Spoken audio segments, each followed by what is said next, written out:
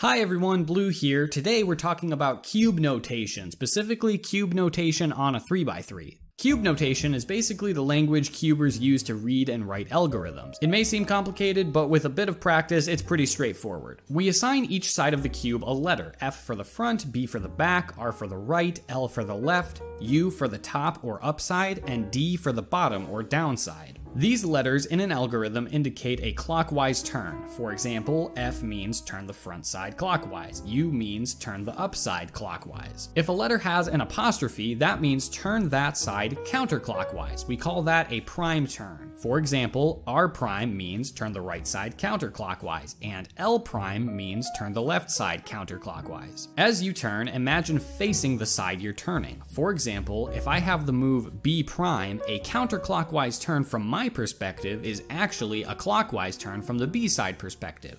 But if I imagine I'm facing the B side, I can make an accurate B prime move. If a letter is followed by the number 2, that means turn twice, or 180 degrees. It doesn't matter which direction you turn because they both lead to the same place. Here's an example of an algorithm. If you see parentheses, that means the moves contained within are a trigger, which is a short sequence of moves designed to make algorithms easier to memorize.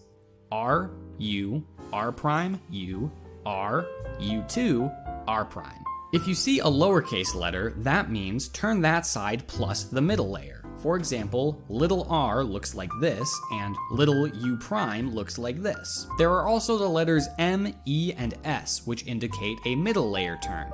M means turn the middle layer down, M prime, middle layer up, E, equator layer to the right, E prime, equator layer to the left, S, standing layer to the right, S prime, standing layer to the left. Lastly, there are X, Y, and Z, which indicate rotating the entire cube.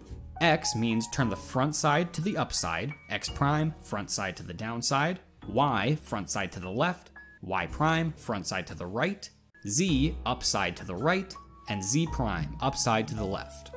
Let me know in the comments what cubing concepts you want to learn about next time. Be sure to like the video and subscribe for more videos like this one. Thanks for watching, and I'll see you in the next one. Bye!